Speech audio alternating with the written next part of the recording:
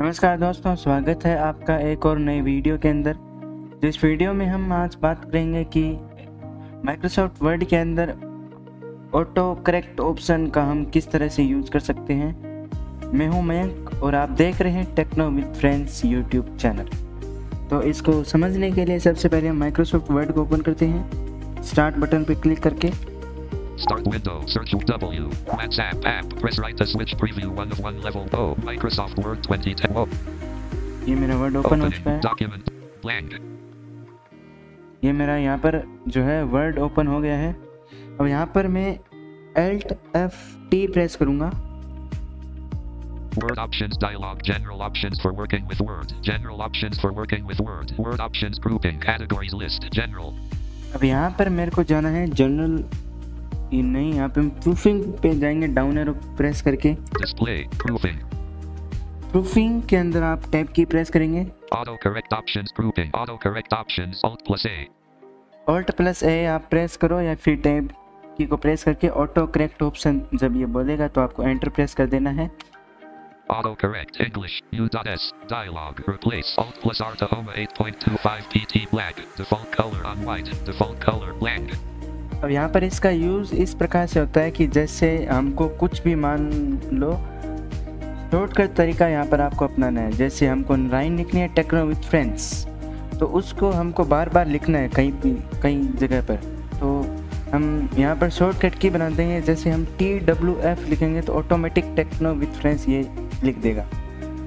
बार बार हमको इसमें लिखने की ज़रूरत नहीं होगी। तो अभी मैं यहाँ पर रिप्लेस नाम आएगा यहाँ पर, तो रिप्लेस में मैं TWF को रिप्लेस करूँगा। तो मैं लिख देता हूँ TWF। अब रिप्लेस, अब यहाँ पर आप टैब की प्रेस करेंगे। TWF with Alt plus W to Homa 8.25 PT black, default color on white, default color blank. With का मतलब यहाँ पर है कि ये जो है विथ TWF है, वो इसकी जगह क्या लिखना चाहिए ऑटोमेटिक। तो यहाँ पे मैं लिख देता हूँ techno with friends. TECHNO Techno space WITH with space FRIEND friend space SS space। ये मैंने यहाँ पे टेक्नो विद फ्रेंड्स लिख दिया। अब मैं टैब की प्रेस करके ऐड पे क्लिक करूँगा। Auto correct English U.S dialog exceptions Alt plus add Alt plus A add, यहाँ पर एंटर प्रेस कर दूंगा। replace Alt plus R selected TWF अब ओके पर क्लिक करेंगे हम। with Alt plus W selected Techno with friends। Auto correct English you delete Alt plus D automatically use suggestions from the spelling checker checked OK। Okay, tab की press करके आपको okay तक लेकर आना और एंटर प्रेस कर देना है।